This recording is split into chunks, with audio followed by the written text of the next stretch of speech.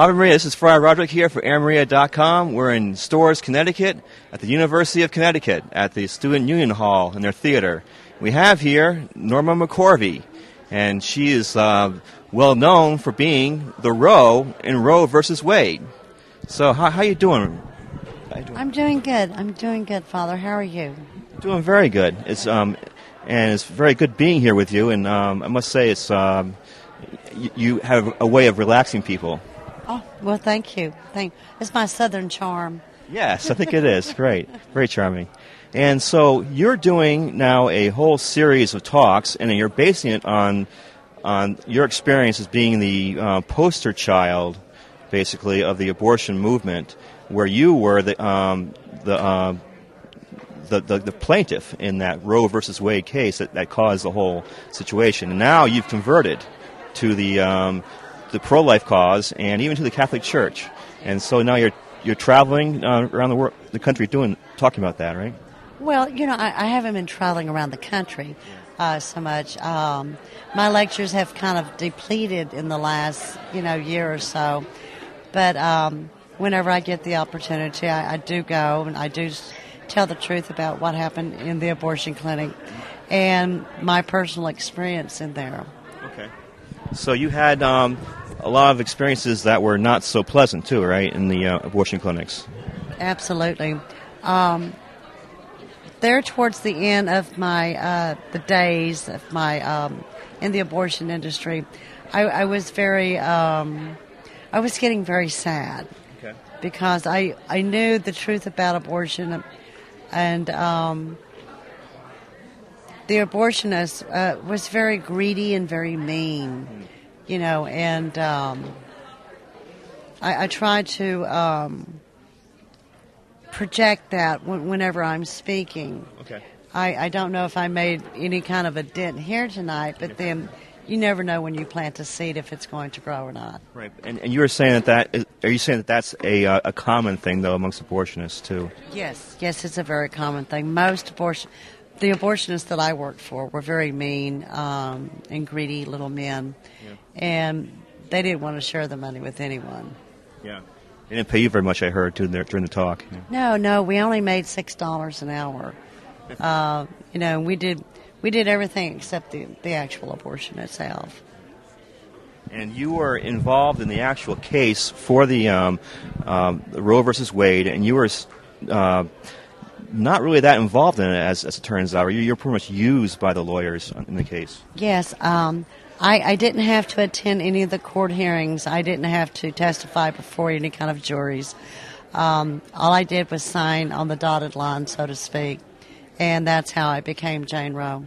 And you didn't know that was going to really happen, too. That was a very big surprise to you that it turned out the way it was. Absolutely. As I was saying when I was speaking a while ago, they told me that they wanted to overturn the Texas statute on abortion, leaving me with the impression that they wanted to just legalize abortion in the state of Texas. And so they turned it into a huge national, even international case. They did. But then, there was Roe versus Wade, and then Doe versus Bolton that was both handed down on the same day. And that's what's brought the Holocaust, into the United States. Of course, now abortion's been legal in London, I think, ever since 1967. Oh, really? I didn't know that. I believe so. You might want to check that out, though. Yeah. But at one point, you ended up understanding that life is important, and that's your main message you want to get out, right? Absolutely. That life is very important. I was even asked a question this evening, if a woman was raped, right, I heard that. Should she be able to carry, and I said absolutely. It's a very small percentage of a woman being impregnated through a rape. Excuse me. But when the woman is left with a child, then she should give that child that respect in that life. Right, because that child is a child, and had nothing to do with the situation. Right? No, it doesn't. And a lot of people don't seem to understand that for some reason. I guess because I guess most rapes, from what I understand, are very violent. But nonetheless, it's still a child. Doesn't matter how it got there.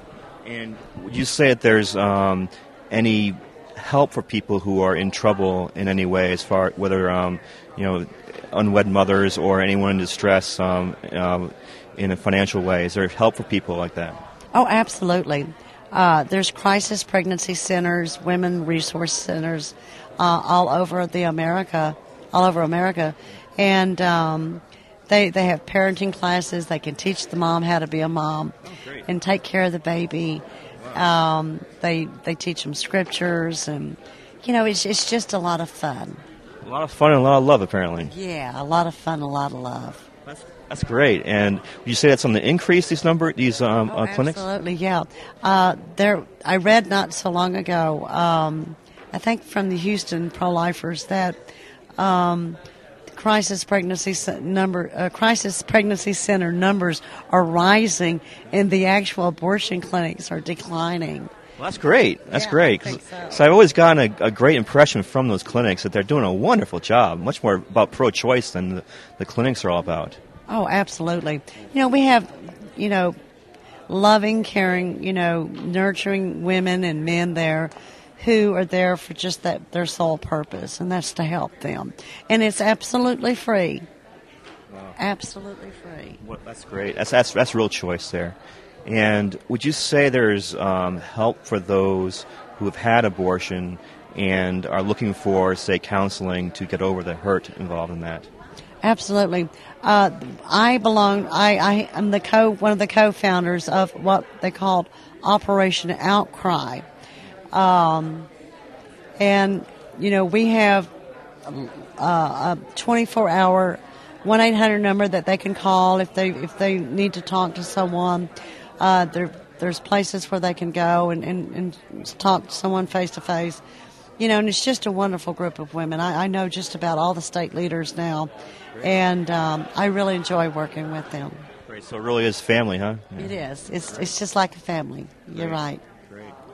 Now, what would you say would be the most important thing you want to say to the world in regard to what you experienced, as far as what you saw in the abortion industry and what you saw in the pro-life world and what you've gotten out of all your Christian and pro-life experience? Wow, that's a three-parter. Yeah, sorry. Okay, repeat the first one first. Just what's the most important message you want to get out of it? Well, the important message is that if you have had an abortion in the past, there is help out there for you. And it's free of charge, And then, what I saw in the abortion industry, I hope is never repeated again. And then, thirdly, what was the third one? Well, just what your experience with the Christian side of things. Oh, I've only really had one negative experience with the Christian right, but that was so long ago and so silly now when I stop and think about it. Yeah. Because it was just a total misunderstanding. Right. That does happen. So, but you're saying that your experience with Christianity has been very positive and has given. Yeah. Absolutely. Like I was telling some folks that were sitting over here a while ago, I'm taking church history, and I'm just now getting into Constantine in the 4th century. So I still have a ways to go now. It's a lot of history. Oh, yeah, it is. A lot of history. And I'm very slow at some things, but then I'll eventually get it. Right. Well, good. I hope you do, and I'm sure you will. And we just want to really thank you, Norma, for giving us this interview and coming here and speaking about all your experiences. It's been very informative. I appreciate that very much, and I bless you in the name of the Father, the Son, and I can't bless you, but I bless your ministry that you're doing here, and I hope that you have many, many other encounters. Thank you very much, Norma. We appreciate the encouragement there. God bless you. Thank you.